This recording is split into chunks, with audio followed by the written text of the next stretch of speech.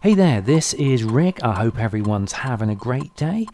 This is a video on my van build. Yes, I finally managed to cobble together all of the photographs that I've taken, and I'm going to compile them into this video, and I'm just basically going to talk you through each of the photographs.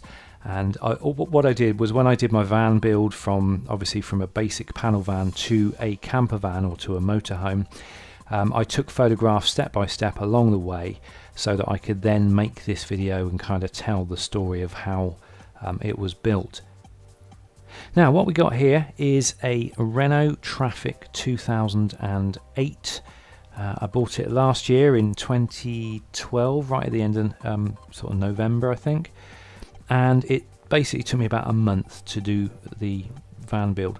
Now I wasn't going for anything too spectacular or anything too posh. All I wanted was something that was just going to be nice and functional and basic, that was going to serve its purpose as my everyday vehicle, but also had the option for a day van and for something I could go camping in as well. So as you'll see from the pictures as they come along, you will obviously get to see how I did that. So we started out life with just an empty box, and the first thing you need to do is think about insulation. So the type of insulation I used in this one this time round was a sandwich of Mylar triple layer bubble wrap and a kind of a foam. It's like a high density foam sheeting, which I can only just describe as being a bit like a yoga mat. And I bought several rolls of that and several rolls of the bubble wrap, and I basically sandwiched the foam in between two sheets of the bubble wrap. So here you see first of all the sheets of bubble wrap. This is triple layer Mylar bubble wrap, and I've just basically stuck it to all of the outer metal panels and got it in as many of the nooks and crannies as I could get. And it's in direct contact with the metal skin of the van wherever possible. And that basically was the very first layer of insulation. Next up was the rolls of foam. Now this has two purposes. Firstly, it insulates, helps to keep the cold out, but it also acts as a sound barrier. And I did notice the van was significantly quieter when I'd put this stuff all over the inside of the van. Of course, I'd also used spray contact adhesive to glue the bubble wrap to the skin of the van.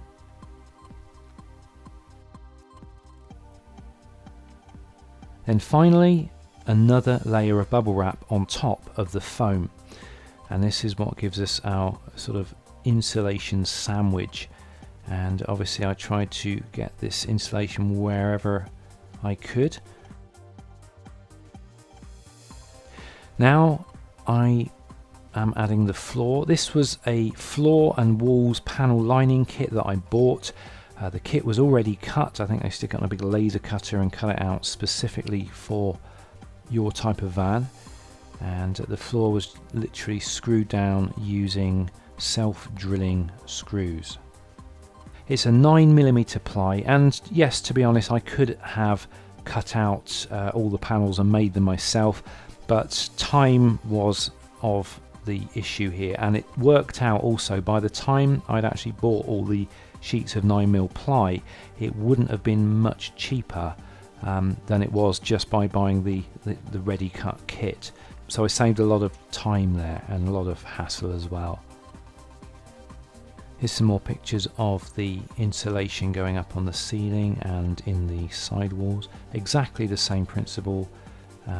Bubble wrap against the skin, then foam, then more bubble wrap. So you've got this foam sandwich between two sheets of bubble wrap. Next it was time to add the windows. Obviously a very scary time, because I'm drilling holes in the sides of the van. Basically the idea was that you drill little pilot holes, and they then kind of give you a rough idea of where you've got to cut the panel out. So there's the pilot holes, and you literally just do a kind of join the dots thing.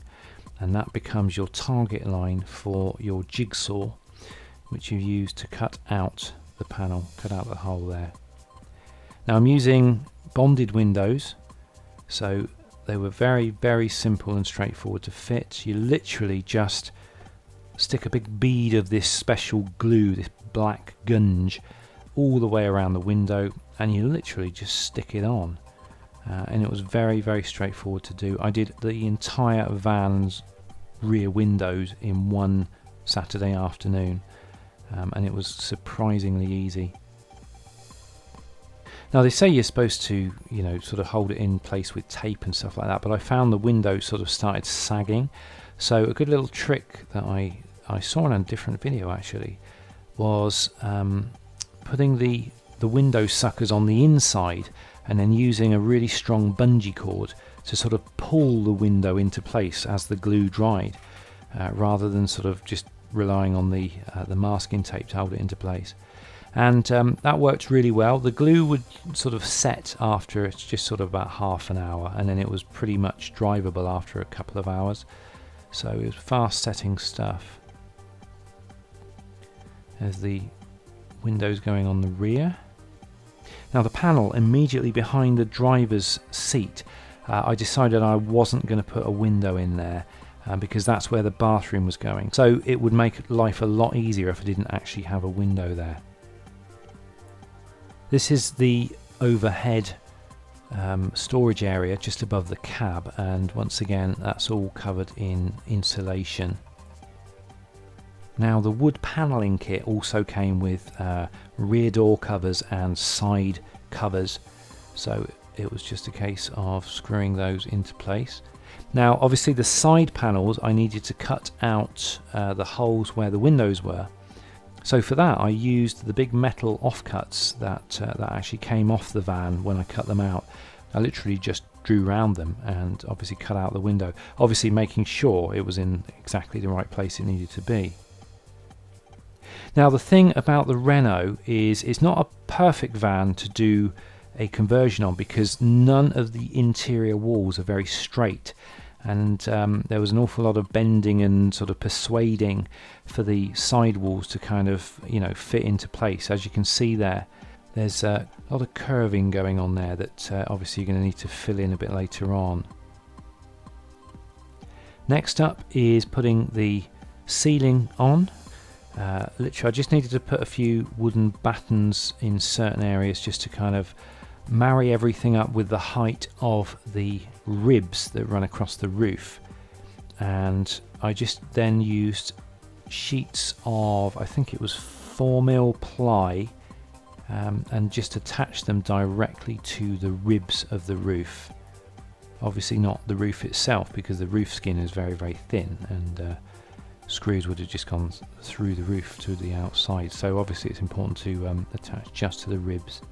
But yeah, it was much easier doing it in sort of small strips rather than sort of huge great pieces. There we go, that's the whole ceiling covered with 4mm ply, and obviously it doesn't look ideal at the moment, but it's all going to be covered with the grey roof lining felt, so you're not going to see any of the joins or anything like that. It's all going to look fantastic when it's finished. Now here on this particular van, because the height of the side door doesn't go the actual height of the roof, I had a few issues where I kept smacking my head on the door runner. So what I decided to do was I would do something about that before I put the roof lining on. So I got some basic pipe lagging and fitted it to above the sliding door, but also above where the cab goes through into the back, because I was hitting my head on that as well.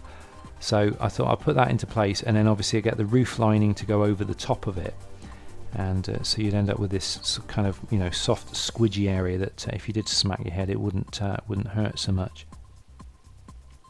Just more shots of the ceiling. And then our good old friend duct tape was used to cover up all of the gaps in the wood in the ceiling, and to cover and smooth over anything that needed smoothing. or in this case the lagging needed kind of a little bit of support at one end. There's the roof lining felt, and once everything had been covered up there, it was just a case of fitting the felt. Unfortunately, I didn't get any video footage or shots of me fitting the felt. It was a pain in the rear to do, but it was just held up with spray contact adhesive, and I would definitely recommend. It's a two-man job. I tried doing it on my own. I did do it on my own in the end, but the air was blue. I was swearing and cursing most of the time because it was such a pain to do. But if there was more than one of you, it would be a lot easier.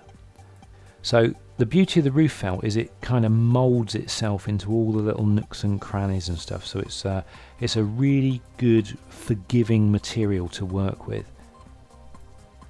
Then it was a case of just adding more roof lining to all the little sort of the upright pillars and all the areas that were otherwise going to be exposed.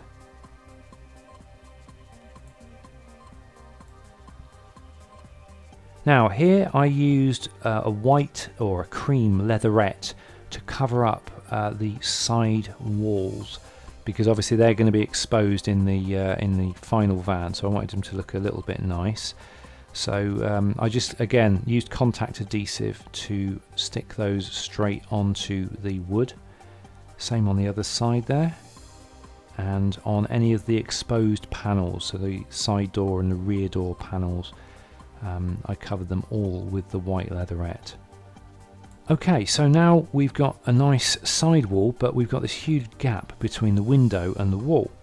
So what I did was I got some offcuts of upholstery foam and literally just kind of stuffed them into the gap, as kind of as smoothly as I possibly could. Then I just used small amounts of roof lining material to tuck in either side of the foam, and there we have the window lined with not much fuss. I didn't stick any of that roof lining in, so it's literally just tucked into place, but it's absolutely fine. It hasn't moved at all. So with the windows in place and everything covered up, it's now time to build the bathroom. Now I had two things against me with the bathroom. Firstly, I was very limited for the size in order to have a 6-foot bed, which is a legal requirement for the insurance. Now the bed was going to be on the driver's side, which is on the right hand side in the picture you see here. So I could only make the bathroom sort of go so far back from the driver's seat area. But also I could only make the bathroom go so wide because I still needed to have enough room to be able to walk through from the cab. So it was a bit of a juggling act, but I finally decided on a final size, and then it was literally a case of just building this kind of stud wall. Now in order to get a good fit, I used cardboard to make an initial template, and then I used that template to cut out the 6mm plywood. So there we see the bathroom with the first wall in place. So you can see obviously where the bathroom door is going to be. So there's another full-size cardboard template that I made first, and then I used that to cut out the sheet of 6mm ply, and there it is in place. There's the front panel on the bathroom, and obviously I need to make a door a bit later on to cover that hole up.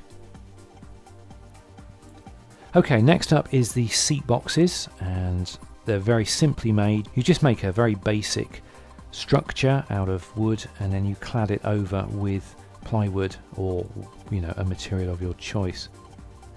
So there we go, that's the rearward facing seat, and obviously on the top I've got a lid which allows storage inside the seat box. Here's the rear forward facing seat, and that's once again just a very simple structure that will be clad over later on. And obviously both seats lift up, so you have storage space inside. There we have the door on the bathroom, and the door has been edged with edging strip. Now I have made a video on how to edge doors, and I will make sure there's a link to that video in the notes of this video. And the bathroom door is just held in place with simple furniture hinges, nothing too complicated at all. Now, with the seat boxes built and the bathroom built, it's time to build the main galley kitchen. Now for the galley kitchen, I basically started off with a kind of an A frame which I made, and that was going to run the entire length of the kitchen work unit. Here you see a 72 litre off-the-shelf Fiamma fresh water container, and the plan all along was to make the galley kitchen the exact width of that container, so that the container is kind of built into the bottom of the galley kitchen. Now the container is positioned in such a way that I can access it to fill it up from the side door. So where you see it in this photograph, that's basically going to be its final home position. Also at the back of the galley kitchen there's going to be a gas box. I'm using the Eurogas 907 bottles, and I intend to make a gas locker that's going to be big enough to fit 2 bottles. So here's a few more pictures of the galley kitchen being built. The water tank is bolted down in 4 positions through the floor, so it doesn't go anywhere. But as you can see, snug as a bug, that tank is exactly the same size as the galley kitchen unit. Now here we have the initial makings of the gas box. Unfortunately I got my measurements wrong, and this particular photograph shows it being too close to the back doors, so I had to alter it, and just a little bit, so it's pulled away from the back doors. Here we have the seat boxes now clad with 6mm ply. Now all of the visible surfaces are going to be covered with a sticky back vinyl plastic a little bit later on. Here again is our good old friend duct tape, and I'm actually using it to create the apertures for the doors, which I will add later on. So there's more cladding going on. So here we are cladding the very rear of the back seat box, and as you can see there are the target lines for the doorway, and there it is screwed into place with the doorway in position. Same again, now starting to clad the kitchen unit, and you can see the doorway for the gas box there. This is looking into the gas box. Now the whole thing has to be sealed from the living area, and I shall go over it with sealant a bit later on. Also the gas box has to have a dropout hole, and I think it was a 40mm pipeline to do that. Obviously gas is heavier than air, so if it does leak it's going to kind of pool on the floor, so if you've got a dropout hole it can leak to the outside and not blow your van up. There's the waste pipe, and that's going to be used to line the hole to the outside. So there we have the finished gas box with the dropout hole sealed into place with I think that's probably no more nails that I used there. As you can see, the galley is now taking shape, and you can also see the leisure battery there. Now the battery is in its own battery box, so that if it does happen to leak anywhere it's not going to go all over the floor, it's just literally going to be contained within that box there. Now the main structure of the galley kitchen unit is finished. I can then start adding sort of surfaces, shelves that I can actually physically put things onto. This is the area where I can fill up with fresh water, and there'll be a door on the outside of that as well. Now in order for the sticky vinyl or Fablon, which I'm using, to stick well to the sheets of wood, I need to treat the wood, and what I'm using is a mixture of PVA glue and water. And I'm literally just painting it on, and I read this up when using the vinyl, and it makes it much tackier, and the vinyl should stick to it with no problems at all. Now here we have a waste pipe that goes to the outside of the van. Obviously that's for the sink, and it goes to an underbody tank. The tank here on the right, that is a waste tank, and that is specifically designed for this van. I bought it from CAK Tanks, and it's molded to fit the shape of the underbody of the van, so it was really useful. Now here we have the toilet and shower floor. Now in the top right hand corner there you can see a hole in the floor. I've already cut the hole for the shower tray drain, and that will go to the waste tanks via a one-way valve. One of the issues with motorhomes is if you don't have a one-way valve on your shower drain, if you hit the brakes a bit too hard, what can happen is any wastewater in the tank can end up bubbling up into your shower tray, so it's very important to get a one-way valve. Now this is going to be the shower tray. This is a piece of linoleum, linoleum, is that right? Of kitchen lino basically, and it's obviously cut in such a way that it's going to sort of curve up at the edges because it's going to form a tray. There we have it sort of being put into place, and there is the finished thing glued into place with contact adhesive, and obviously it will be sealed in the corners. Next we have another type of kitchen floor lino, and that's basically stuck to the walls, and of course the idea is it's going to make the walls nice and waterproof. Obviously it will need sealing into place, but it is stuck in place with contact adhesive, and as you can see it overlaps inside the tray. So obviously once that's all sealed up with mastic or caulking, it should make a nice waterproof shower environment. Back to the galley kitchen, this is the main water supply.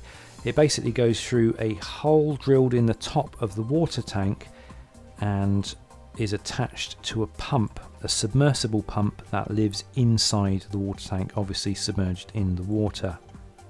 Here is the recently clad filling area of the freshwater tank. That will eventually have a door on it as well. Everything's slowly starting to be clad over, and now here goes the kitchen work surface. Obviously I've cut out a hole in the top of the work surface to fit the gas cooker and kitchen sink. Once again, the entire work surface has been edged using the method that I will show you in the video below. A few detailed shots of the way the work surface has been cut to fit into the window recess there. And here we have the sink and gas cooker. That's the sink connected up, and that obviously goes to the waste tank. The only problem I had with this particular kitchen sink is it didn't have a hole for the tap, so I had to make one, and it wasn't pretty. But never mind, it did work, and it does a good job and doesn't leak, so I'm quite happy about that. Here is the gas pipe to the hob, nicely fitted into place, and as you can see I've neatened everything off and it's all attached to the wall, so hopefully it's going to stay out of the way and stay out of trouble.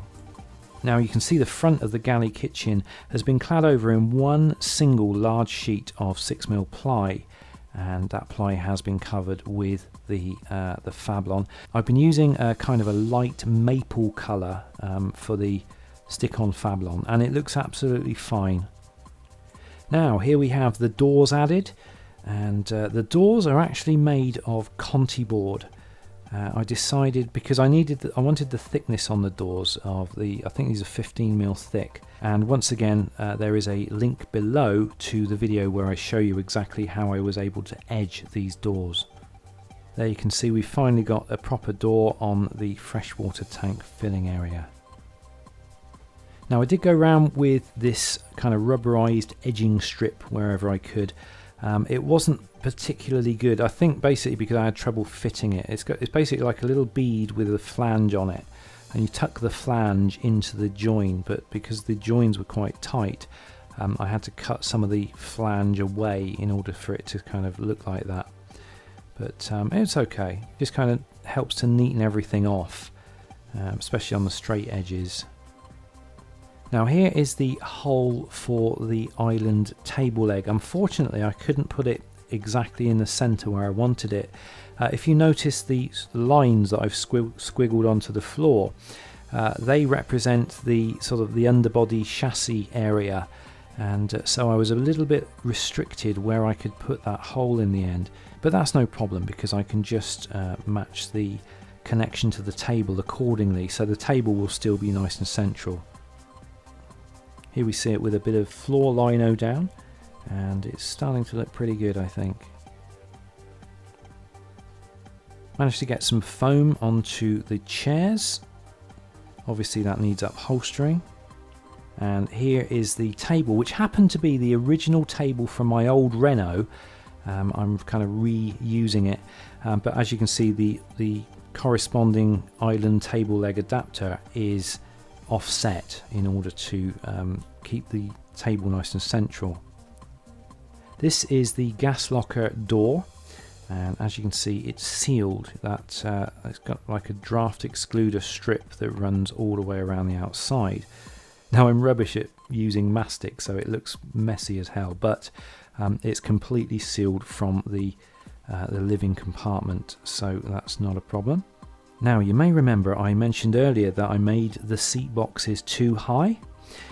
Here's the thing, the island table leg was not long enough to compensate for the additional height of the seats, so I had to put this ridiculous big block of wood under the table in order for the table to be at the right height.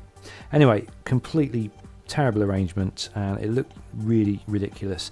So what I did was I built in an extra bit between the seats and then repositioned the island table leg, and as you can see, much better. So basically you can step up onto the seats, and the seats are now at the right height, because without that bit between the seats you literally sat in the seat and your legs dangled. It was a good compromise all round. But having lived with the van for a little while now, I think I may actually change the seats facing each other for one long bench seat and make it lower, but that's something I may get involved with next year.